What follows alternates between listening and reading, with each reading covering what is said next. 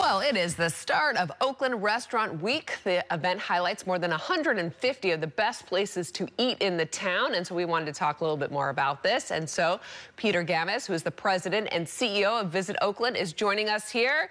You made us hungry, Peter. Thanks for joining us. Well, that's the point. I'm so glad we made you guys hungry. So talk to us a little bit about what people can expect if they try to participate in Oakland Restaurant Week. It's not just dinners, it's lunches, it's special tasting menus. What can we expect if we go to a restaurant and try to get some yummy food? Well, there's some amazing deals going on in Oakland for Restaurant Week. And so what you can expect is, actually, it's our largest restaurant week. Over 160 restaurants have signed up to be part of it. And we are now actually representing all the neighborhoods of Oakland. So that's something, rather than just dining out in downtown or uptown, I really encourage everyone to try out our neighborhoods such as Piedmont and Fruitvale and really experience all the gems that are out there. So you tried to find restaurants in all different little nooks and crannies within the town, so anyone can try to maybe find like a new local restaurant that they haven't tried before. What kind of cuisine is on the menu? Well, there's cuisine from all over the world. As you might know, Oakland has over 125 languages spoken in Oakland. So when you have so many languages spoken in Oakland, your cuisine is going to be impacted.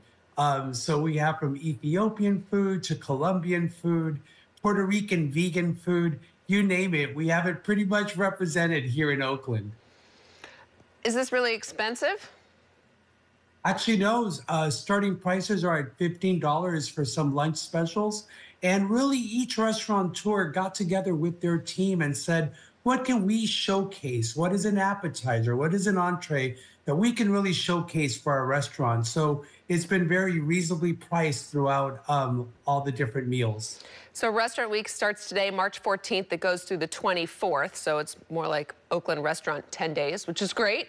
But why does the town want to do this? What's the point of putting on an event like this?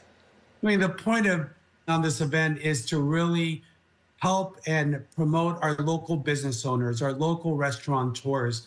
We have a great culinary reputation throughout the country. Oakland does, through James Beard recognition and Michelin-starred restaurants. And really, it's our time to showcase the town in a positive light, and for all of us to come and support those restaurateurs that, as you know, throughout the Bay Area have not had it easy in the last couple years. So this is our moment to shine. And where can people go to find out what restaurants are participating?